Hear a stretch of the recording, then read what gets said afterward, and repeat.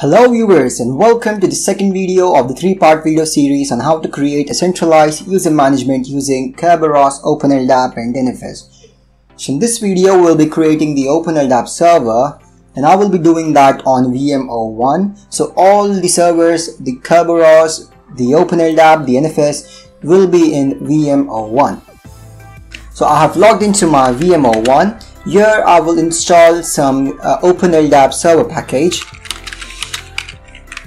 So openLDAP servers is the main server package, but we also need two packages: openLDAP clients, which will give me the command line utility for LDAP, and we also need a package called migration tools, which is going to provide me some Perl scripts which will allow me to convert the text files to LDAP file format, which is understood by LDAP. Enter. That's installed. The first thing I want to do is copy the dbconfig file to the LDAP directory, so let's do that.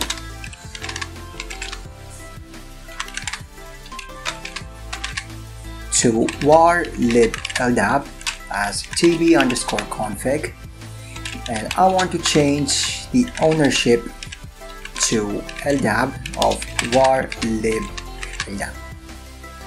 If I do ls -ld var lib LDAP. So that's it. The next thing we have to do is go inside etc openLDAP /d.d and cn equals config. In here we have to edit three files, 0, 1 and 2. So let's edit these files. So if you take a look at this file, vi to olc database 0 config. So in here we have to create first an admin password and pass that password here. So for that I will quit out this. I will use the command /password, give the password and copy this. Okay, now I will open this file, go to the end of this file, olc root password, paste it. That's it. Save and quit. vi olc database 1 monitor.ldf. In here we have to change this dc equals to local and my domain to home. So my domain is home.local, so that's dc equal home and dc equal local, so that's domain controller. The last file is olc database 2 hdb.ldf. In here I will first come down here and olc root password. I will paste that SHA hash here and change my domain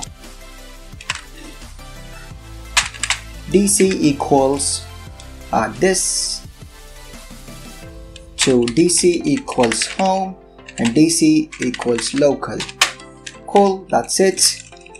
And also I want to create some ACLs, so I will go to the end of this file, olc access 0 to star attributes.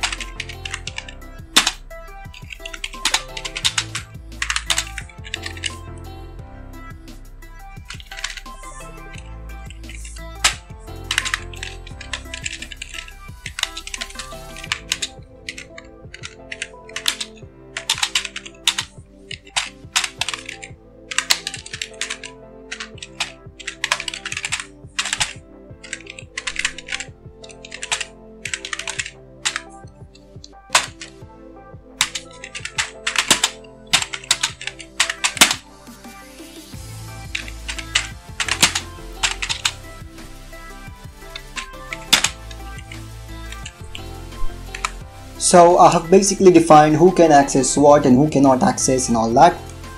That's it for this file. Yes, save and quit. And let's take a look at this one. Cool, nothing here.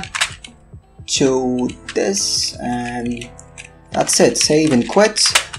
Now let's go and test if our changes slap test -u or u bad configuration file. So it says that we have some errors, so let's take a look at that. 0 config, yes, good. 1, nothing in here. In http.ldif. Okay, so here's the problem. That's a colon, not L. Let's check it again. Cool, so that's succeeded. So it's giving me a checksum error because I have modified it manually. I could have done it using the LDAP admin, the GUI, but just for the quickness, I just edited it manually. Okay, so let's start the slapd service.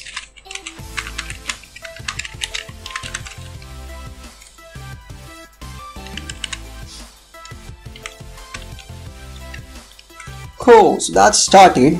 Now I want to go inside etc openLDAP and schemas, and in here I want to add some schemas. So I will add cosine, NIS and inet.awk_person. These three schemas I will add. So as you see, they have provided this LDAP file, so I have to basically add this LDAP file to LDAP database. So let's do that. LDAP add -y external -h, which is for localhost, and -f cosine.ldif. That's added. nis.ldif. That's added. inet.awk_person.ldif. Cool, so we have added the schemas.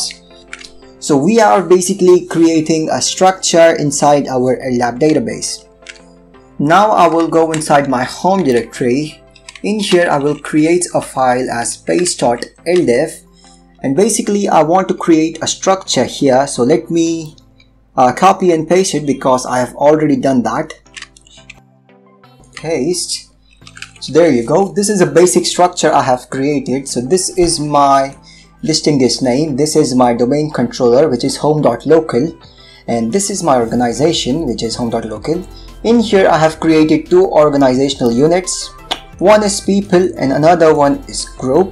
So that's the basic structure I have created. So let's save and quit, and I will add this file to LDAP database. So LDAP add -x -d, domain is cn equals manager, dc equals home, dc equals local, -w, that will ask me for the password, and -f base.ldif.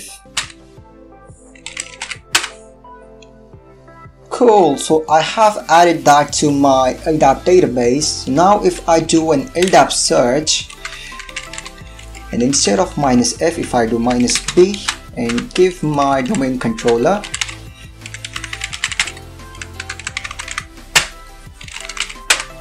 there you go. We have this organization, and this is the organizational unit, people and group. Cool, so we have created basically a structure inside our LDAP directory service. Now we want to add some users to that. So let's do that. So I will add some users.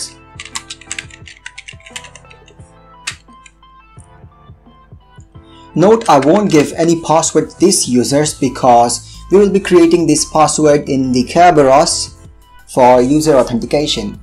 Okay, grep demo user from etc password. So this is my user information. I will dump that to /temp/users, and also I will grep demo user from etc group, and I will dump that to /temp/groups. So if you remember, we have installed a migration tools package which will give me some Perl scripts. So it is installed under user share migration tools, and if I do ls here, so these are all the Perl scripts. But before that, we have to edit this file. So let's do that. Vi migrate common.ph. Here search for padl and change it to your domain.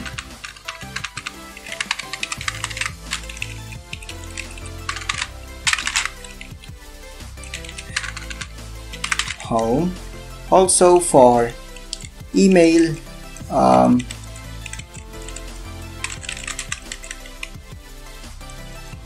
in here, home.local, and change this extended schemas to 1. That's it. Save and quit.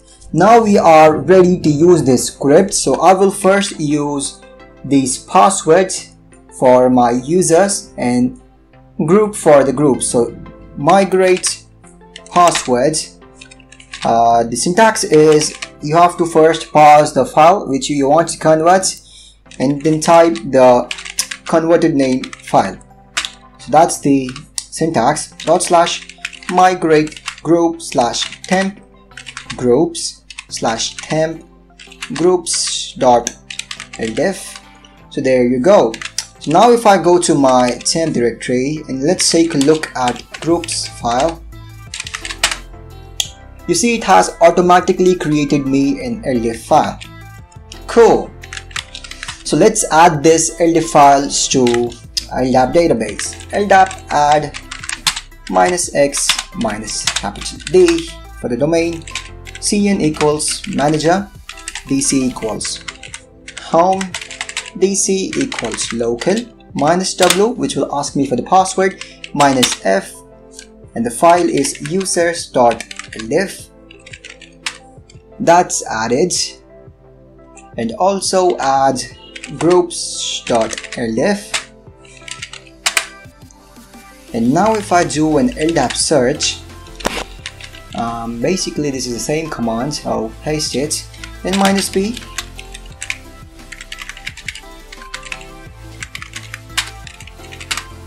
There you go, we have the demo user inside the group and demo user 1 inside the group, and also we have demo user 2 inside people and demo user 1 inside people. Cool.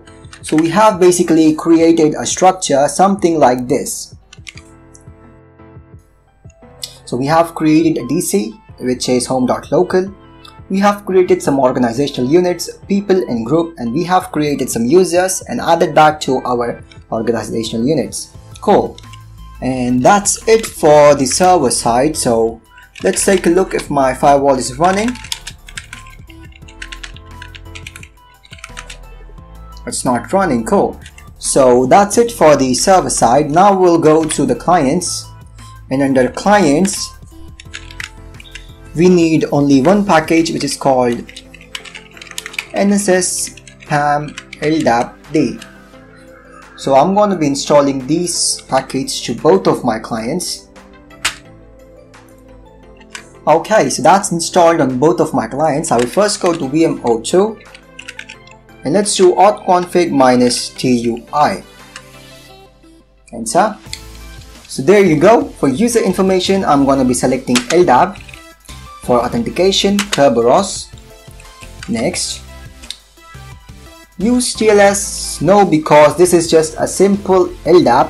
It is not LDAP-S. So just for simplicity of this demo, I'm using LDAP. Okay.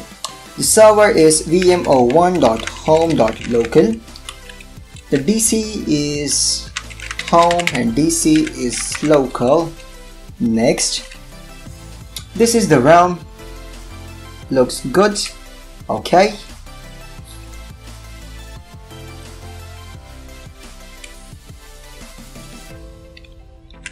Okay, so that's done. So now if I take a look at ID to demo user 1, there you go. So this user, it's coming from LDAP.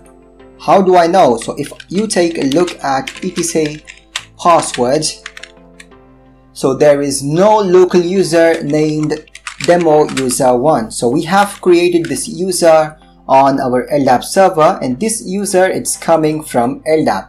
So how do we know that? So if you take a look at etc nswitch.conf, and if you go down, you see this password. So these fields, the first field, it's referring to /etc password. It's saying that go and find the users from /etc password. This is a service which is SSD, and it's saying that go and refer LDAP if you don't find users on this etc password files. So there you go. So if you do get int passwords demo user1, there you go. That's the entry we have. But if you do a less to etc password, you won't see the demo user. See, there is no demo user here. See, grep demo user from etc password, nothing. But if you do get int, that's gonna give you the user. Cool. So that's the user. And also if you say for demo user 2, we have it. Cool. So that's working. Now we can do su to demo user 1. But there is this one problem. It's saying that we don't have any home directory.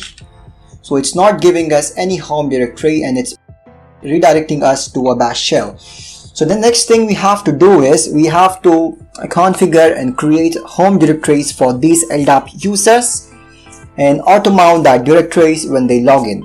So that we will do in the next video, which is the third part of this video, NFS and AutoFS service. Okay, so as you see, don't have any home directory. So let's go to VMO 3 and do the same thing. Auth config TUI. Select LDAP for user information, Kerberos for user authentication. Next, LDAP server is vmo1.home.local, and the DC is home and DC is local. Next, realm looks good. Okay. So now if you do a grep to demo user from etc password, we don't see any user. But if I do id demo user 1, there is this demo user 1. And if I do to su to demo user 1, I can log in, but I don't have a home directory. So the next video we will configure the home directory, and we will auto mount that home directories of the LDAP users to when they log in. So that's the next video. See you there. Take care. Bye bye.